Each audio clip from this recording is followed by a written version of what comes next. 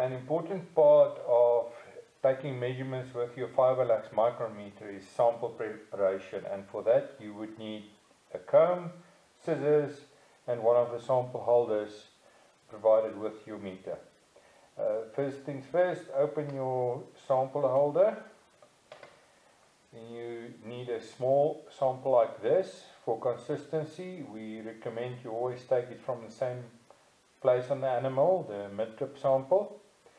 I hold it on the dirty end, and then you take the fine side of the comb and pull it through until most of the wrinkle is out. You lay it on one side of the holder and cover it with the other side. Hold it here and pull slightly to just get it more straight. Cut off the excess wool because you do not want to have grease on the lenses inside. And now you're ready to take a measurement.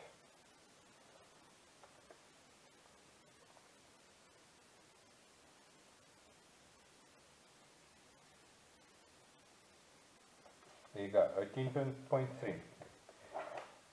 In between, please clean your comb.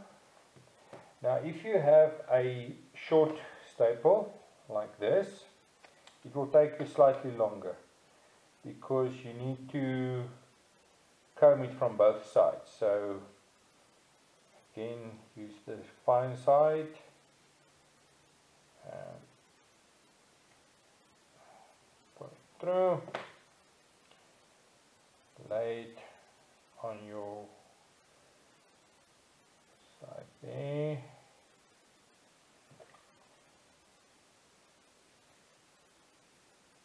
Cover it. If you can stretch it slightly.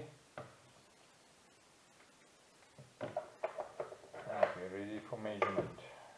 There's the enter on. It takes about 10 seconds once you've entered the sample. Okay, 17.6. Now, if you prepare the sample too dense, you would get an error message. So, let me show you. Here you go. So, also when you do not have enough fibers, you will also get the same. If you look at this one, you can't really see through it, so it works on a light principle. So if the light can't shine through, you can't get a measurement. On these you can see through. For consistency, please try to get your samples to the same density every time. Thank you very much.